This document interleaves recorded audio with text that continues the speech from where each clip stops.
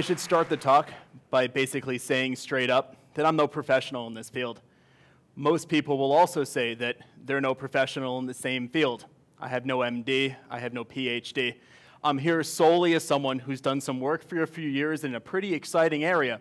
And I want to talk to you about a few of the things that I've come up with that has sort of touched me as something that's very interesting and as something that could take off and be something wonderful. So what I'll present here are a few assertions, and then I'll go at the end and ask you a question. And these assertions aren't fact. Few people who will say things that are all-encompassing like this are really trying to tell you fact. Those who say they are wrong. But instead, they're to make you think. You'll agree, you'll disagree, and in reality, that's what makes great research, and that's what makes great medicine. So my first assertion is that our ability to cure or manage disease is purely limited by our ability to diagnose it. What that means is you can't fix what you don't know is wrong. I could drive my car down the street today and I could have a hole in my muffler, and if I'm able to drive down the street, it doesn't make a weird noise, it doesn't do anything wrong, then as far as I'm concerned, my car is fine and therefore there's no hole. But in reality, come a few weeks down the line, the hole's going to get big enough that I'm going to start hearing a weird sound and pay a lot more than I would have had I gotten it fixed earlier. So therefore, my position is that if we are able to diagnose disease and diagnose disease early in its progression, we are therefore more effectively able to cure it. Okay? So what's diagnosis? And this thing should be pretty much recognizable to everyone, and in 2016 it's going to have its 200th birthday, and that's rather exciting, I think. This is a stethoscope. This is a means of diagnosis. You put it on your own heart, you say, ha, I could hear that, that's pretty cool. All right? You put it on someone else's heart, and you may get a little bit worried about what you're hearing, because if it's not like yours, then you start wondering what's going on. But that's going on, and it's still used every day, just like it had been 200 years ago. It's an ECG. Same type of idea, leads put on your heart. This is used in every type of diagnostic exam for cardiac. It is part of our ACLS protocol that states that we must know what your rhythm looks like before we can handle it. It is used pretty much in every field in internal medicine and surgery as a means of either a preoperative workup or a continuing follow-up. So pulse oximeter, every EMT in the room should know how to use this at this point, and that tells us something important because not every patient who's breathing in a way that we notice it is necessarily breathing well, and therefore it's important to know what exactly is going through their blood. And then finally are just our basic lab test tubes, a means of diagnosis and no different really than a stethoscope. It's just a bit of a different way of taking it. And this is where we're going to. Is the age of personalized medicine. The notion that now we are going to be able to take what's been a generic form of diagnosis, like the stethoscope, and personalize it to your individual genetics, your individual DNA. And this is both exciting and scary to a lot of people, because if we can personalize your diagnosis, personalize your management in medicine, what does that mean? I can personalize my kids. I like blue eyes. I'm going to have blue-eyed for my kids. So what are we going up to now? And for all of you who are giant nerds in the audience like me, I was a big Trekkie, and I love this idea. This is the Qualcomm XPrize, announced in 2012. The idea that if you were able to create a Star Trek Tricorder, something that could diagnose 13 different diseases in 3 different patients, then you were able to, then in a non-invasive fashion, then you get $10 million. And there are institutions, San Diego State, major companies, there are huge grants going around purely to try to get the money from this prize. And I think that's really exciting, and there are some people who say in the next year, we're going to see something cool. So here's my second assertion. Now that we've talked about our first one, I've tried to make my case, I'm going to make a second one. And that's purely within the field of surgery. Our outcomes are based upon the detection of blood flow. And not just our outcomes, but our complications. And they not just depend on blood flow, they depend most on blood flow. And so what do I mean by that? It's a pretty bold statement to make. And so if we were to look at blood flow, look at this type of patient, this is a burn. This is not just a burn that, you touch a hot stove, you get a blister for a couple of days. This is a deep, deep burn. This is another burn. It's a guy who has his face pretty badly scarred up by an injury. And this is what a burn patient can look like weeks later if not properly diagnosed and managed. Burns are notoriously difficult to manage in the emergency department. And that's mostly because of 2 major issues that you're faced with. First, there are a lot of burn patients. And burns don't all come in the same shape and size. I could show you 2 burn patients with the exact same burned area, and their mode of management is phenomenally different.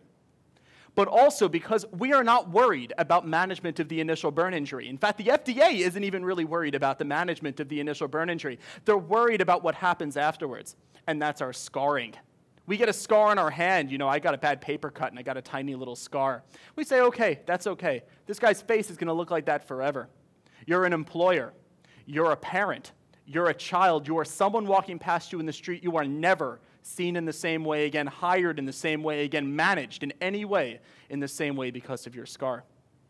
So I'm going to tell you about a few facts. First of all, the number one leading cause of time missed from work is burns and has been burns since we've been alive. 450,000 burn injuries this year. 26,000 admissions to 125 burn units in the year 2011. And that's because it's a bit of a delay in terms of getting data, but this number is going up. We have a burn unit on campus that does quite well as well. And finally, the admissions average of 9.7 days, over a week in a burn unit. In a hospital, a long stay is considered 3 days. Now we're here for over a week. And they're going to cost $83,000, and that's just the average. Patients with not as bad wounds don't usually cost this much. Patients who will die because of their burn injuries cost hundreds upon hundreds of thousands of dollars to manage. So what is a burn? Okay, I'm talking about this pretty abstractly. Let's talk about what burns are. Your typical first-degree burn is if you go to the beach, you have a great time at the beach, and you get a little bit of a sunburn. You turn red, you can't sleep on your right shoulder at night. It ruins a vacation, but it doesn't really ruin your life. Second-degree burn is your partial thickness burn. It's why the actual damage has gone into your dermis, below that superficial layer of skin. And that's if you've ever gotten a really bad blistering sunburn. That's your second-degree burn.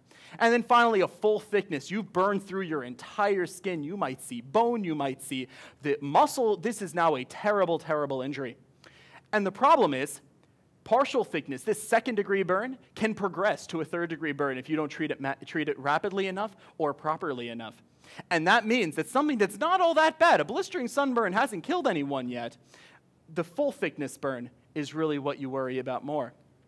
And that's why diagnosis is so important.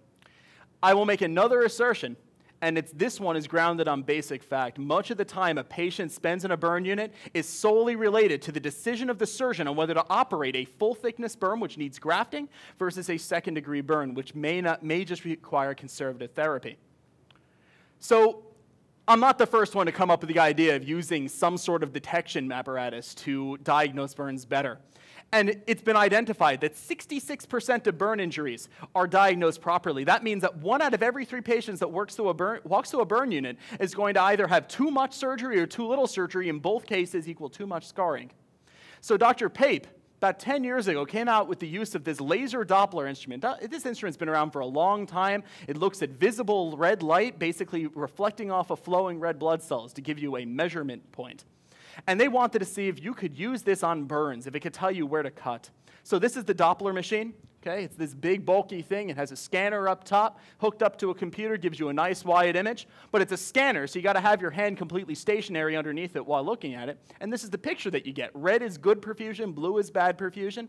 And you can tell that it usually highlights the poor areas or the damaged areas pretty well. Now, there are some basic drawbacks to this technology, though. And the first one I've already said. You have to keep a burn patient's hand completely stationary under a machine to get a good reading. Now, they've adapted. There are now rapid acquisition devices. And now it's really gone to depth of penetration. That's the second one. The signal for visible red light goes barely a millimeter below your skin. You think that's enough to see a burn that's going to go multiple millimeters down? Not really. And then finally, it's the pure bulk of having this apparatus in your burn unit that makes it very difficult. There's an expense factor, there's an operation factor, there's a purely experience-based tactic, not much different than ultrasound. And that makes whatever readings you get from this machine not quantitative, and by that I mean your temperature is quantitative, but qualitative. By that you see red, therefore cut, you see blue, therefore don't. And that's just simply not good enough when talking about something that impacts a patient's life so much. So this is a device that I've been working in for a couple of years now, and this is certainly not the only one that exists of it. There have been dozens of different apparatuses produced like this, but this is based around the molecule indocyanine green. Indocyanine green is a fluorescent marker. It's the only one approved by the FDA. Its only approval use is for use in coronary artery bypass grafting. If you complete a graft and you inject the dye, it lights up, and that tells you that it's a good one. But right now we're saying, well, this dye that can be injected through a basic catheter, no different than giving a patient IV fluids. Now, what else can we see with it? How deep can it go? And what's even more exciting about this is because it's a dye that's coursing through your body, we can acquire real time with a movie apparatus instead of doing a scanning. and that means I could wave at you, and you'll get a reading from it. Now, I don't recommend you do that if we actually take a scan. It's not great, but you get sort of the idea of what I'm trying to get across. Okay? So what do we do to test it? This is a burn. This is not a burn on a human. This is a burn on a pig. And why do we use pigs in research? A lot of people will say, well, animal research is bad. And I'm not necessarily going to disagree that there's research that is painful to animals on occasion. But the reason why we use pigs is because pig skin is most similar to our own. Therefore, if a model with a pig works, then it is more likely to work on a human than if we were to use another animal model. So this is a 2.5 by 2.5 centimeter wound that's in a validated model. It says if I have that stamp, I know exactly how deep this burn goes. And we've used both forms of imaging. We've used this indocyanine green, which is on the bottom, and we used the laser Doppler on the top. And what should be most exciting to you by this image is not just that you're looking at a bunch of red and blue squares, because I wouldn't even know what the hell I'm looking at if I actually saw that, but what's that the images look exactly the same. The pixels of the Doppler look exactly like the pixels of the ICG, except the ICG was acquired in 30 seconds. The Doppler scan took 8 minutes. Now, we use a bit of an older Doppler. It has gotten a little faster, but 30 seconds is pretty good. And 30 seconds has given us spectacularly stronger data, as our group has published for quite a while now, which is very exciting for us.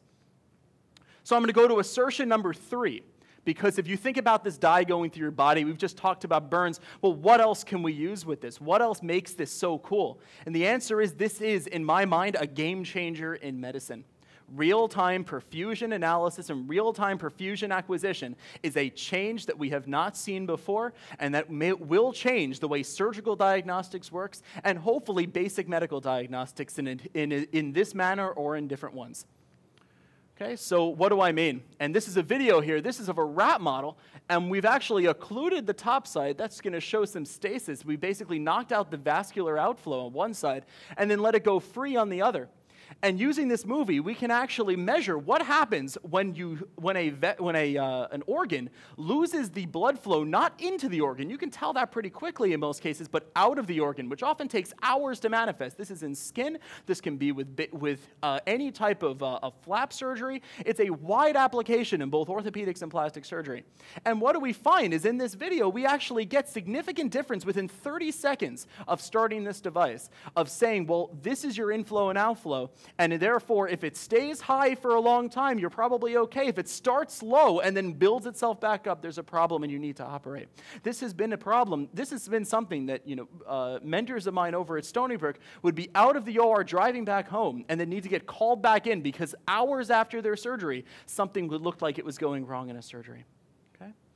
So this is another one. This is a piece of skin that we've isolated from blood flow in a rat. This big rectangle is only getting blood flow from the area that has red in the base, and the blue is showing where the blood flow isn't going. And what we do with this is it's actually a standardized model, not just to analyze how skin dies and whether we can measure how skin dies, but it's also meant to test different pharmaceuticals in order to see whether we can salvage skin better. And this applies mostly to patients that we've looked at with breast cancer who need breast reconstructions. This type of compromise of skin during the breast reconstruction can occur up to 40% of patients. And that is a humongous stress to a patient that's already had cancer. And that's very difficult to tell them, well, there's a little bit of dying skin, we have to cut again. And sure enough, we can measure not just with laser Doppler on your right, but with the SPY machine and with the clinical analysis. So you should ask yourself now, what can we really do going forward with this? What other things can we do? Because I've just talked about skin for the most part. And the answer is there are multiple papers that show you can track sentinel lymph nodes without radioactive tracer. You don't need to use a radioactive dye anymore in order to find the sentinel lymph node in a breast cancer patient. And I should describe what that is. When you have a breast cancer patient, you need to know whether the cancer is spreading. Now, to cut all of the nodes out of your axilla, which is where your lymph nodes are, it's where the cancer is most likely to spread. What happens is the arm of the patient on that side will blow up because there's no outflow of lymph, which is basically the fluid that bathes our body. Okay, so by you doing this, we only cut the very first lymph node that comes out of the breast. And by cutting that one, if there's no cancer in it, we have very good data to show that we don't need to do it anymore. This is widely done not just for breast cancer, but for melanoma, gastric cancer, testicular cancer. Multiple forms are being managed in this manner. And they're all being used with technetium-99 dye, which is a radioactive tracer and a Geiger counter. It's pretty crude management, but we've gotten really good at it. But if we can use it non-radioactively, surely that's a better solution. We can do wound modeling. We can no longer look straight at something and say, well, that looks bad, because I can do that a lot. I mean, I can walk through a burn unit and look at someone's face and say, well, that looks bad. But now we can model it, and we can say quantitatively exactly what's wrong, what we cut, how we cut. Finally, we're going to look at skin survival. We're going to look at skin survival within minutes of surgery, just in the same manner as we looked at, but not just in the breast flaps from a reconstructive patient, but with patients with large-scale wounds that need reconstruction, abdominal reconstructions, any type of soft tissue compromise from fractures. And then finally, we believe that this is a way to test and validate the use of new and novel pharmaceuticals against cancer and disease. Because what we've found and what others have published is that you can bind antibodies to this dye, and therefore I can make your tumor light up. And I can make nothing but your tumor light up. So I have a final assertion, which is that we've only just begun. We've talked about a lot of concepts. We've talked about a lot of applications for this new device, for this new fluorescent dye. And this dye has really been around for quite a while. This is just new ways of using it. And I do believe that whether it be through this methodology or through others, we're about to enter a new diagnostic golden age. And from that diagnostic golden age, we will then enter a management golden age. Because of my assertion, my first one is correct. One must happen before the other. So we've talked about these applications already, and then we're going to keep on moving forward. Ultimately, what's our goal? Better health, longer life, happier life. Thank you.